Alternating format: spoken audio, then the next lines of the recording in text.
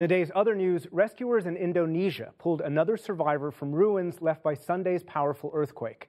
The death toll rose to at least 105 as crews combed through debris on Lombok Island. Thousands of villagers are growing desperate for aid. Our tent accommodates 6 families. It's very hot during the day, and we are drenched with sweat. But the night is chilling.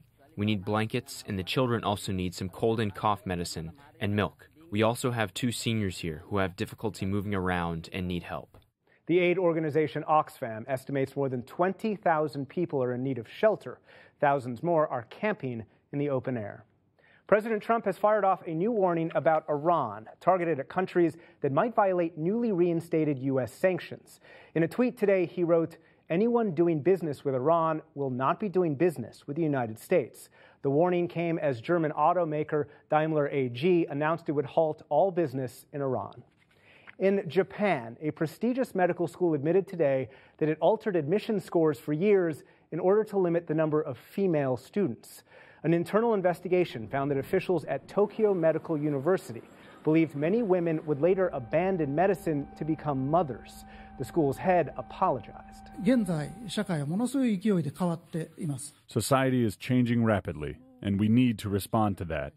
Any organization that fails to utilize women will grow weak and will fail to contribute to society. The education minister says admissions procedures at all medical schools will now be reviewed. Back in this country, the Centers for Disease Control and Prevention is out with a clear picture of dangers posed by the Zika virus.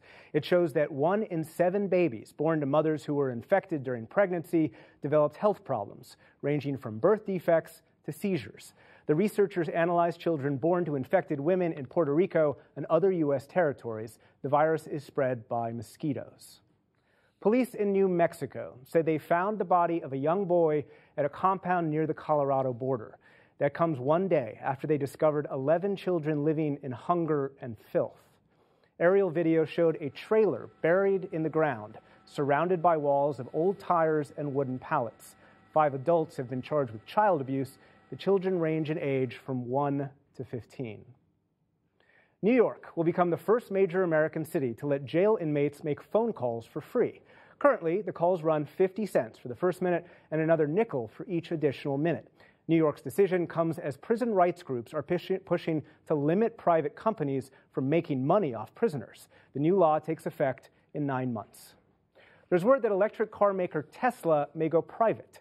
CEO Elon Musk tweeted today that he might buy back stock at $420 a share. He said it would help Tesla focus on the long term rather than quarterly profits. In the broader market, the Dow Jones Industrial Average gained 126 points to close near 25,629. The Nasdaq rose 24 points, and the S&P 500 added 8. And former Nevada governor and senator and Ronald Reagan confidant Paul Laxalt died Monday. He became friends with the California governor in the 1960s. Later, he chaired the Reagan presidential campaigns and served as a liaison between the Reagan White House and Congress. Paul Laxalt was 96 years old. Still to come on the NewsHour, the business partner of President Trump's former campaign chairman cross-examined in court. Fears of a crackdown in Venezuela after an apparent assassination attempt using drones. Mass shootings that sparked a debate over temporarily restricting some people's access to guns, and much more.